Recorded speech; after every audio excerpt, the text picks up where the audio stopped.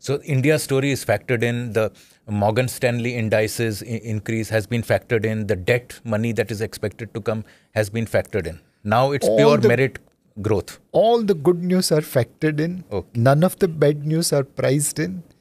And most importantly, from here onwards, will we expand our P ratio? Looks unlikely.